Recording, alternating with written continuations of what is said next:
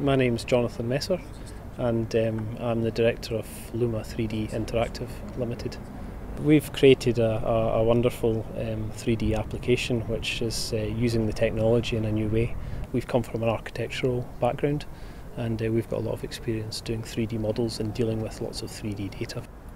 2 years ago we recognised that there was a potential for the application of our knowledge to present 3D objects to the public outside architecture and start to create virtual tours.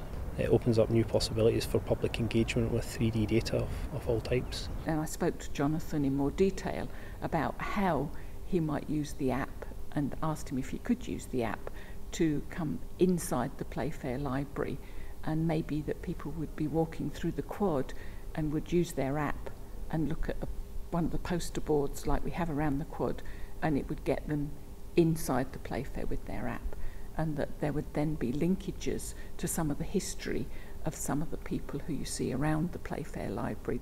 The university's got a big estate, so there's obviously lots more architecture we can do and historic things, but equally there's lots of things that could be done with the collections, for example. My next suggestion was, is there any way we could look under the ground so that people could stand in the quad and we could look and see what had happened through history?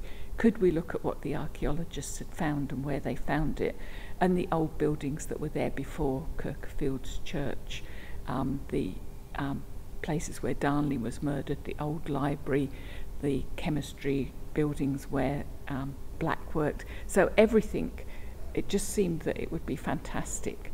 And I think that Jonathan was probably a little bit shocked because he has an architectural background, not an archaeology and background. But I think the project's coming together fantastically well. Our intention is to have an app out on the App Store for graduation time at the end of June, and that will be a publicly available app which the public will be able to tour the quad, roll back in history and see some of the archaeological history of the space. The learning opportunities are several-fold. Some will be for students studying particular disciplines, and we could use it in our massive open online courses, the MOOCs, where we're going to students around the world with different disciplines.